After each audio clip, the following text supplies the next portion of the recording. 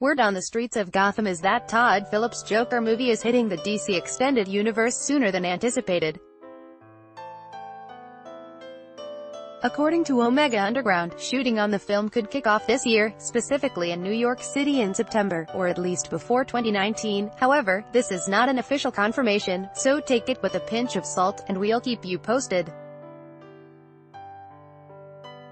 Rumor has it that an announcement could be made at San Diego Comic-Con. Advertisement. Continue reading below. DC is using its newly established division for DC supervillain movies to develop the unconnected Joker origin story that would be produced by Martin Scorsese, and could potentially star Joaquin Phoenix.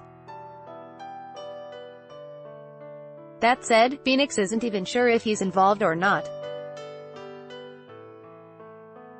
After teasing that he was in talks for the role, he later distanced himself from the project, which would explore how a failed stand-up comic was transformed into the most notorious villain in Gotham City. "Oh, no idea if I'm doing the film.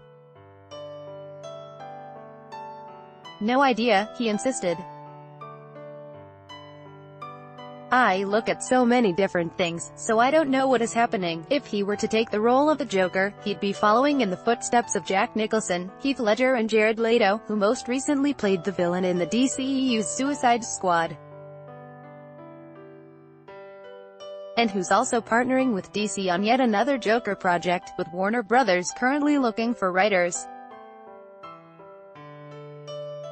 Leto would produce and reprise his role as the Clown Prince of Crime.